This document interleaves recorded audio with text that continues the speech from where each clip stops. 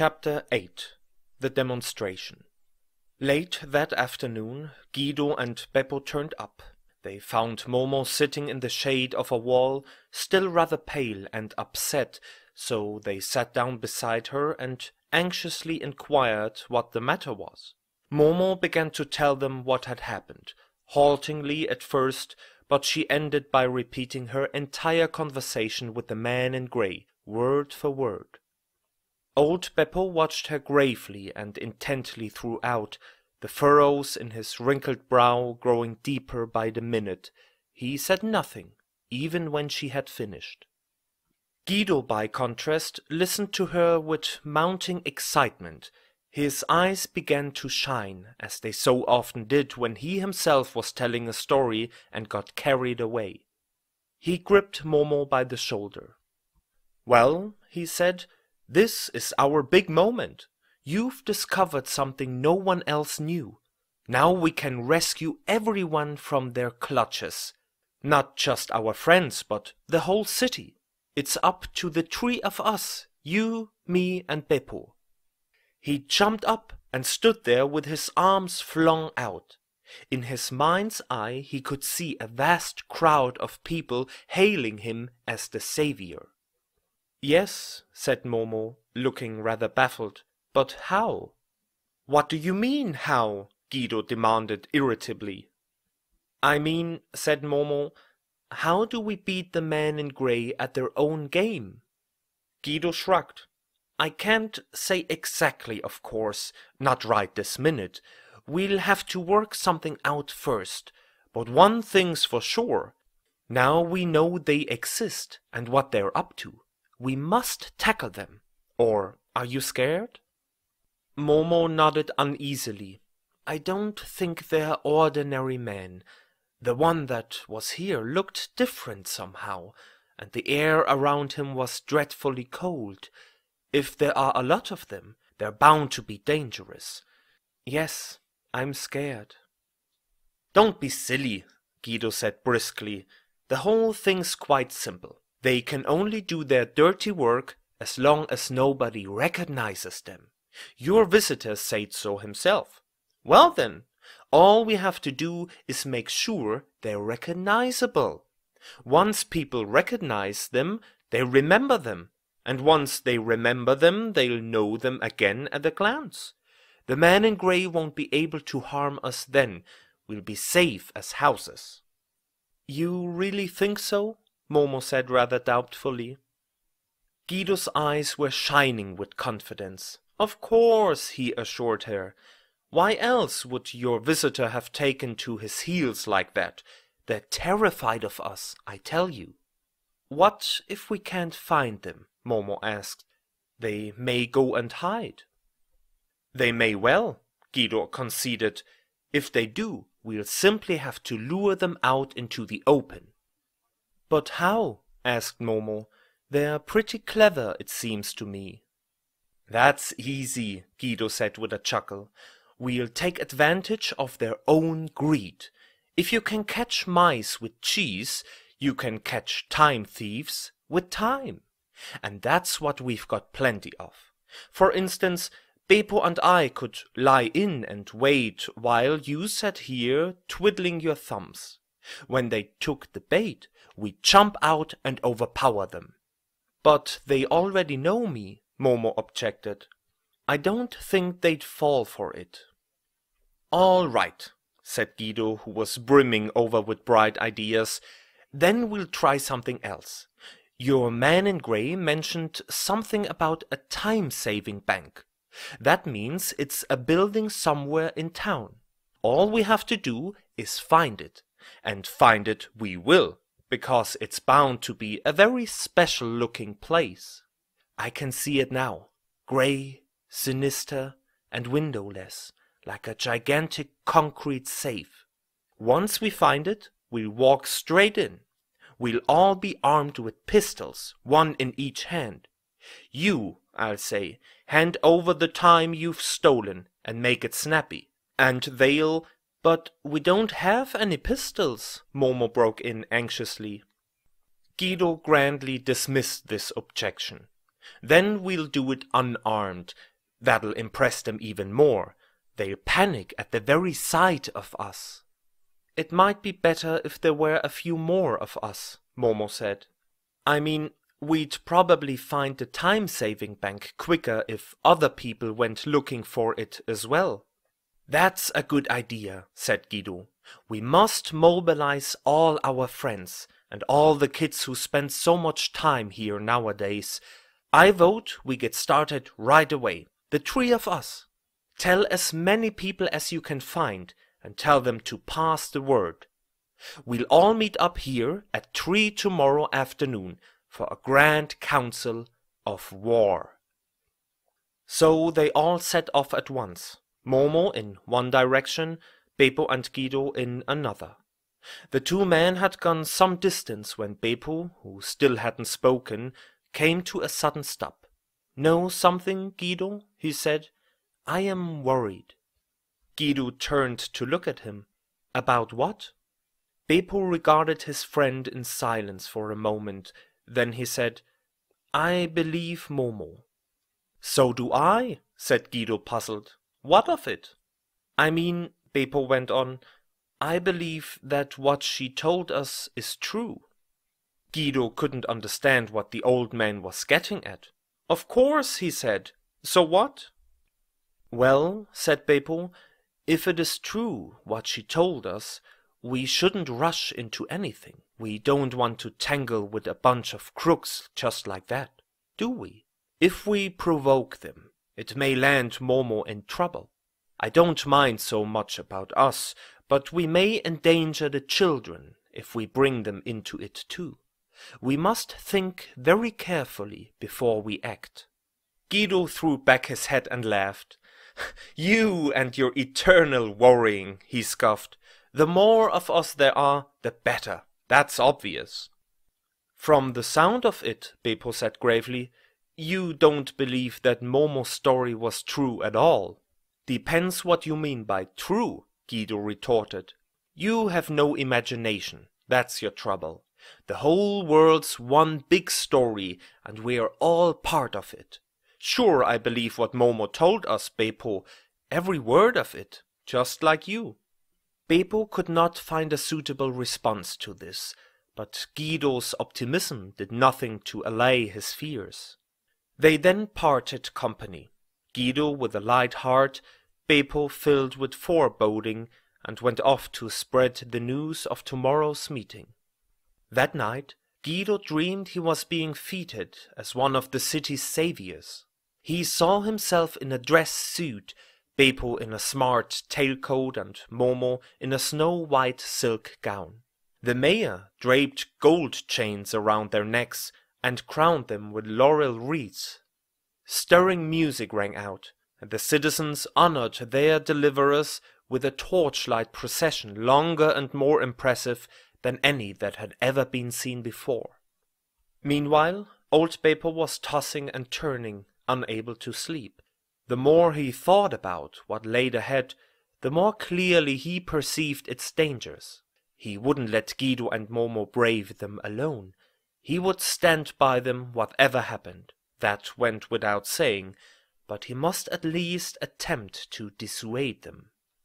By 3 the next afternoon, the amphitheater resounded to excited cries and the hum of many voices. Although it saddened Momo that none of her grown-up friends had appeared, except of course for Beppo and Guido, some 50 or 60 children had come from near and far. They were all shapes and sizes, rich and poor, well-behaved and rowdy. Some, like Maria, were holding younger members of the family by the hand or in their arms. Tiny little children who sucked their thumbs and gazed wide-eyed at the unusual gathering. Franco, Paolo, and Massimo were there too, naturally, but most of the other children were relative newcomers to the amphitheater, and they had a special interest in the subject under discussion. Among them was the owner of the transistor radio, who had turned up without it. Seating himself next to Momo, he told her straight away that his name was Claudio, and that he was glad to have been invited. When it became clear that the last of the children had arrived, Guido rose to his feet and with a sweeping gesture called for silence. The buzz of conversation died away, and an expectant hush descended on the amphitheater. "My friends," Guido began, "you all have a rough idea why we're here. You were told when you received your invitations to the secret meeting. More and more people are finding themselves with less and less time to spare, even though they're saving it for all they're worth. The truth is, they've lost the very time they meant to save. Why? We know now, thanks to Momo. People are being robbed of their time, and I mean robbed by a gang of time thieves. That's why we need your help, so as to put a stop to the activities of this cold-blooded criminal fraternity. Our city is in the grip of a nightmare. With your cooperation, we can banish it at a stroke. Isn't that a cause worth fighting for?" He paused while the children applauded. "We will discuss what to do in due course," he went on. "Meantime, Momo is going to describe her encounter with a member of the gang and how he gave himself away." "One moment," said Beppo, getting up. "Listen, children. I say Momo shouldn't tell you her story. It's a bad idea. If she does, she'll endanger herself and all of you." "No," cried several voices. "Let her speak. We want Momo." More and more voices joined in until all the children were chanting "Momo, Momo, Momo" in unison. Old Beppo sat down again. He took off his little steel-rimmed spectacles and wearily rubbed his eyes. Momo stood up, looking perplexed. She didn't know whose wishes to comply with, Beppo's or the children's. At length, while her audience listened attentively, she recounted what had happened. A long silence fell when she finished. The children had grown rather uneasy during her speech. They hadn't imagined that time thieves could be so sinister. One tiny tot burst into tears, but was quickly comforted. The silence was broken by Guido. "Well," he said, "how many of you have the guts to join our campaign against the man in grey?" "Why didn't Beppo want Momo to tell us what happened?" Franco inquired. Guido gave him a reassuring smile. "He thinks the time thieves feel threatened by those who know their secret, so they try to hunt them down. Myself, I think it's the other way around. I'm convinced that knowing their secret makes a person invulnerable.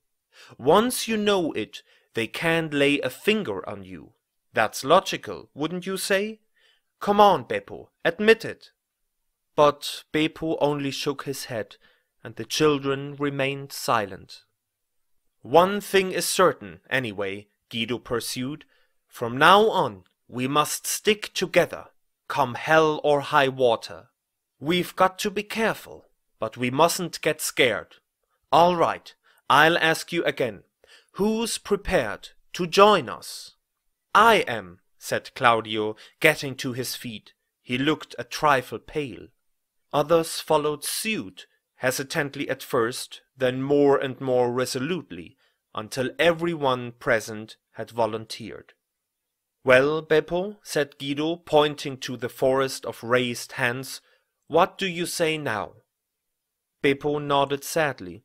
"I'm with you too, of course." "Good," Guido turned back to the children. "So now let's decide what to do. Any suggestions?" They all thought hard. Paolo, the boy with glasses, finally said, "But how do they do it? I mean, can they really steal time?"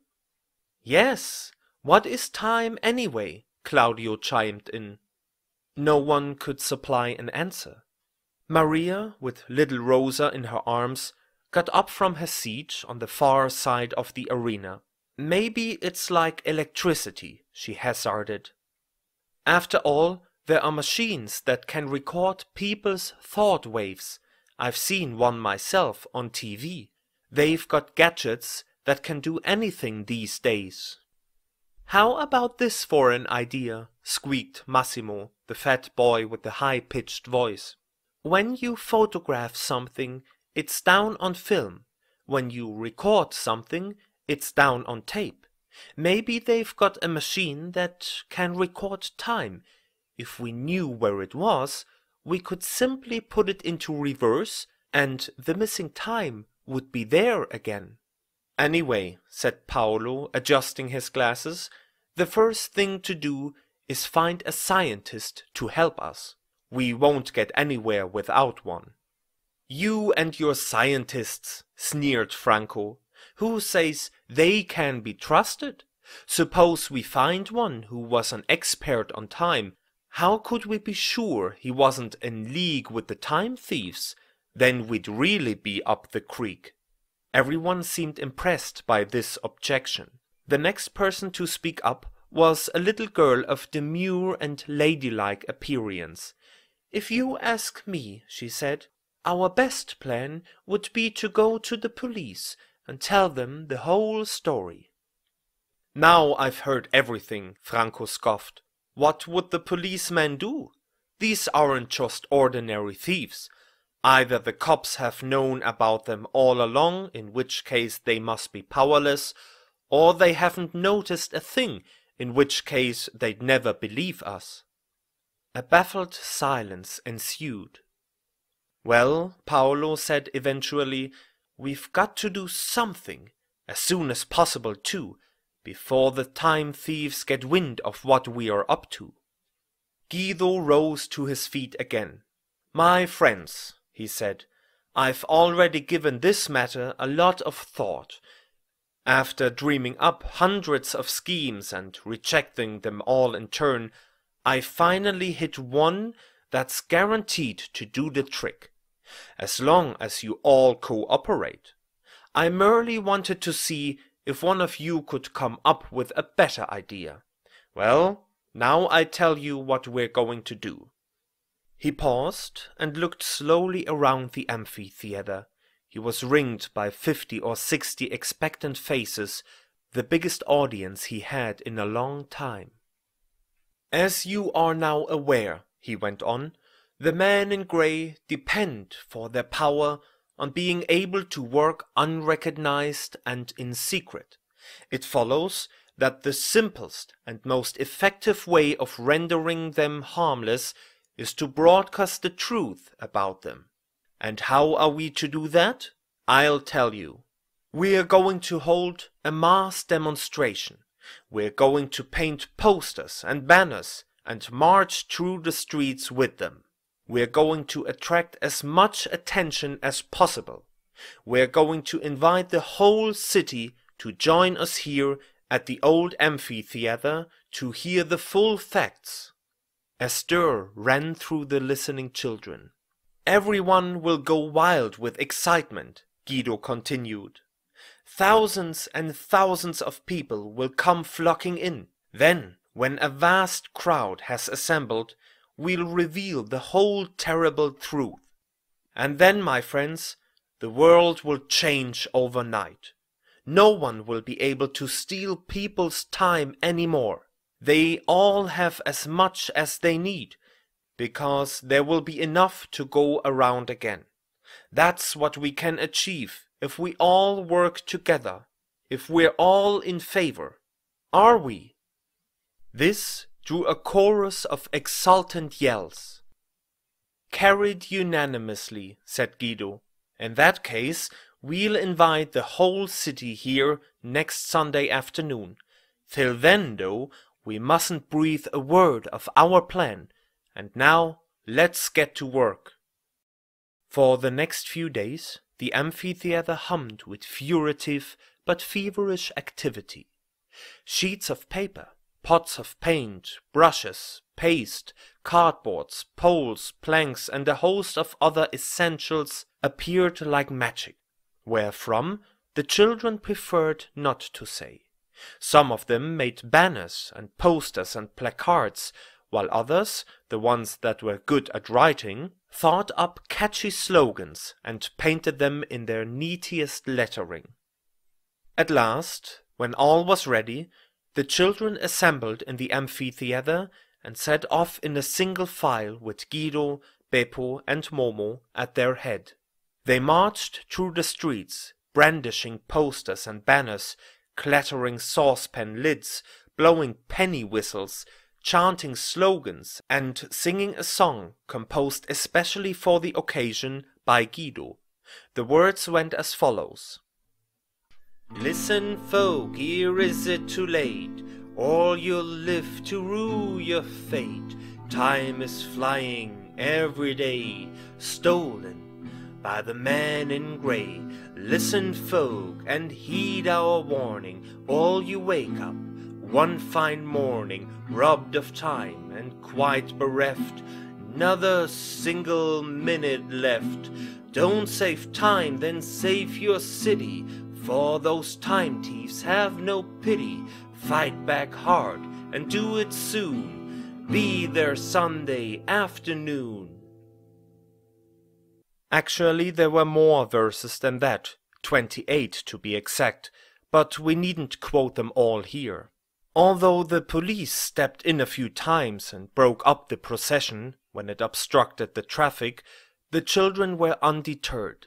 They simply formed up elsewhere and set off again. Nothing happened apart from this, and they didn't scythe a single man in grey for all their vigilance. They were, however, joined by other children who saw the demonstration and hadn't known of the affair until now. More and more youngsters tagged along until the streets were filled with hundreds or even thousands of them, all urging their elders to attend the meeting that was to change the world.